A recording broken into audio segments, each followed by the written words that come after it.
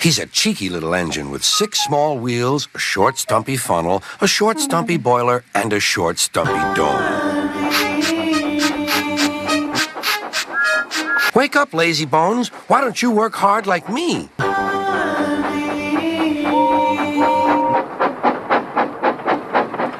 One day, after pulling the big express, Gordon had arrived back at the sidings very tired. He was just going to sleep when Thomas came up in his cheeky way. Gordon thought how he could get back at Thomas. One morning, Thomas wouldn't wake up. Thomas was uncoupled and he felt very silly and exhausted. Maybe I don't have to tease Gordon to feel important, Thomas thought to himself. And he puffed slowly home, puffed away.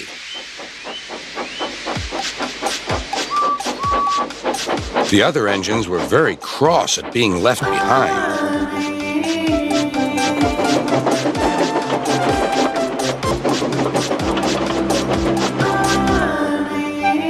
I'm going out again tomorrow, Edward told the other engines, but he didn't hear what they thought, for he was so tired and happy that he fell asleep at once.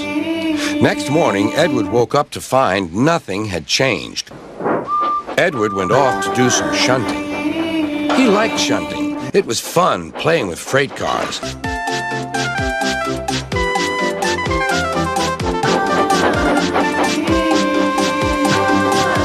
Edward played till there were no more freight cars.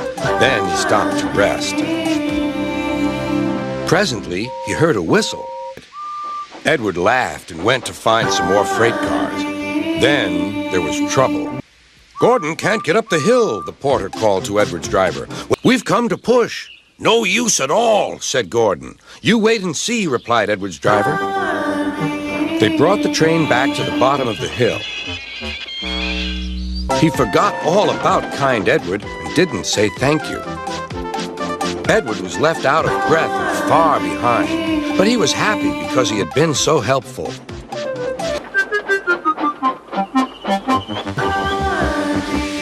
We will pull you out, said Sir Topham Hatt. Yes, said Sir Topham Hatt, I will. Will you help pull this train, Henry? And find a turntable, said Sir Topham Hatt.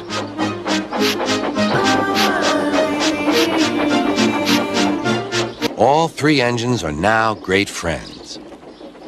Henry doesn't mind the rain now. He knows that the best way to keep his paint nice is not to run into tunnels,